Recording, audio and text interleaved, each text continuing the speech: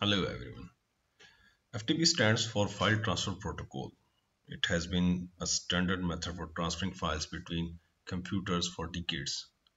Although security measures have been added, FTP is by nature an insecure method for transferring files.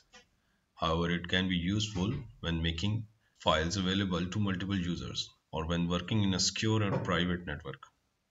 If you are looking to install a simple FTP server, then VSFTPD is the best choice. VSFTPD stands for Very Secure FTP Daemon Software Package. It is relatively easy software utility to use for creating an FTP server. Now we are going to install it through this command.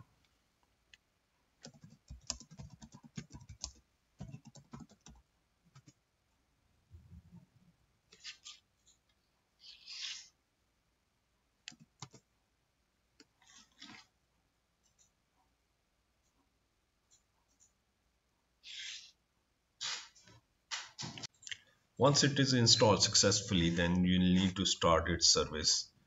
Here's the command to restart the VSFTPD service.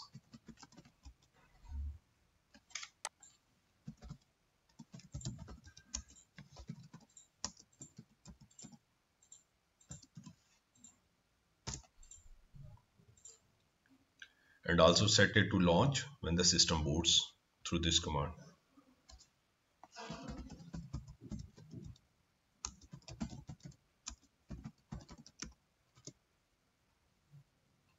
Okay, the next step is to create a rule for your firewall to allow FTP traffic on port 21.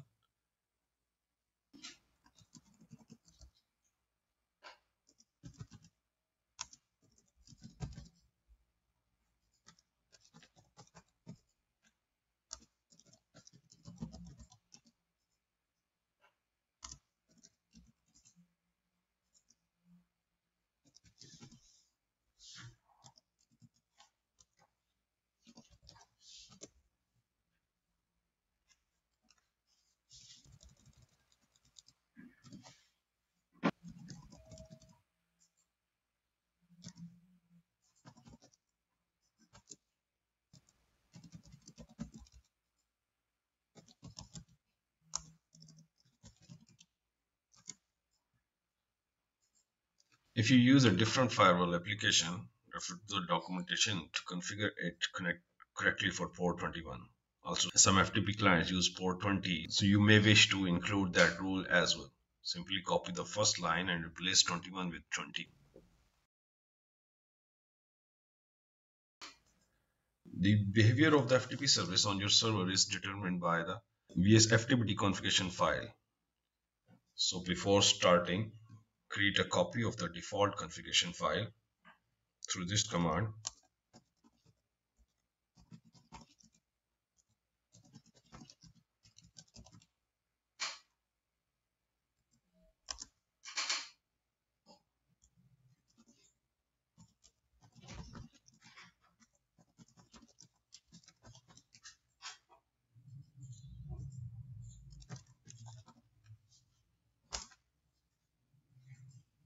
This ensures that you have a way to return to the default configuration in case you change a setting that may cause issues.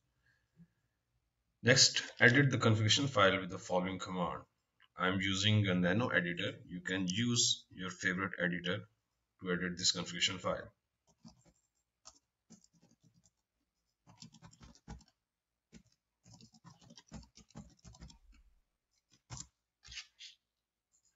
By default, the value for anonymous enable equals to no. Set your FTP server to disable anonymous users and allow local users. This is an important step. Anonymous access is risky. You should avoid it unless you understand the risks. Next, allow a logged in user to upload files to your FTP server. By default, this line starts with a hash sign to indicate it's a comment. Commenting is a useful way to turn commands on and off. The hash sign can also be used to make notes in the file without the systems interpreting them as instructions. You can limit FTP users to their own home directory. This is often called a jail or chroot jail.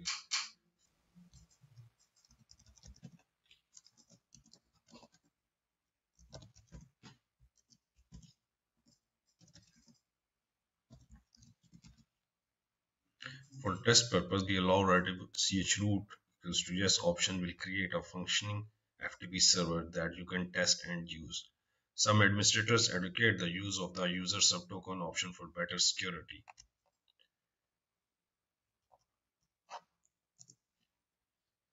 The VSFTPD utility provides a way to create an approved user list.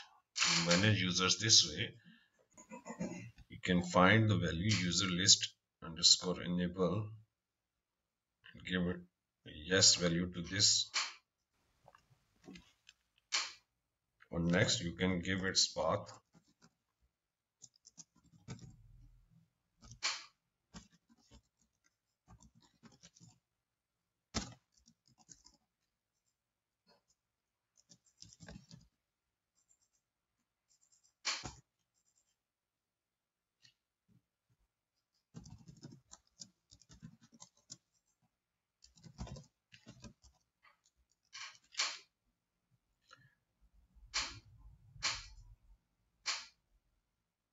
The user list deny option lets you specify users to be included. Setting it to yes would change the list to users that are blocked. Once you are done with this configuration, you can save the file and then restart the FTP service.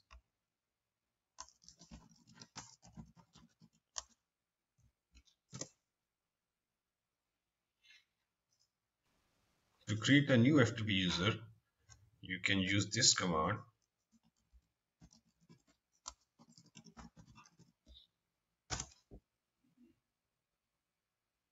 and also set its password to this command.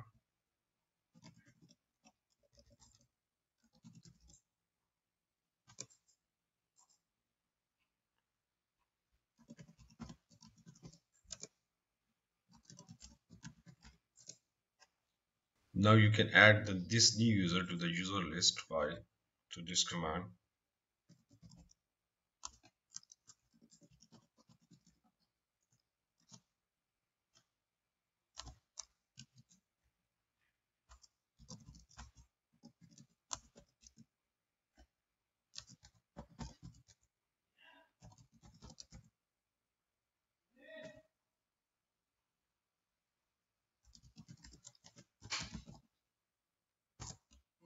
Create a new directory for the new user and then adjust its permissions.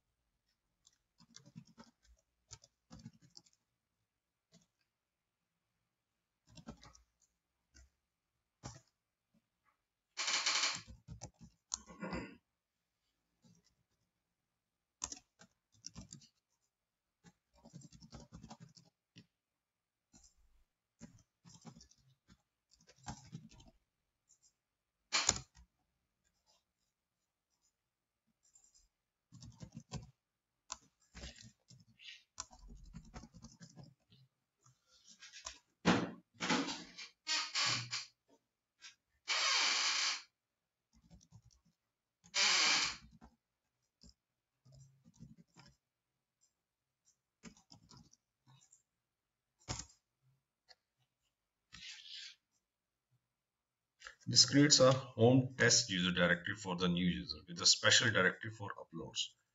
It sets permission for uploads only to the uploads directory. Now you can log into your FTP server with the user you have created.